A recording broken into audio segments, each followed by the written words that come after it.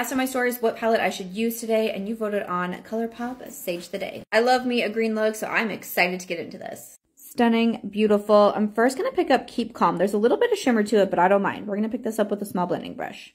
And then I'm just running that through the crease and all along the eye here. Next, grabbing Tree of Life, how gorgeous. Adding this shade to the lid.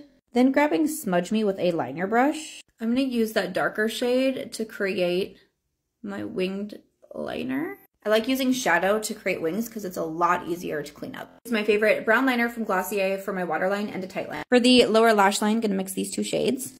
Adding those right up against the lash line. For inner corner, we're picking up Lit Vibes. Adding that to the inner corner.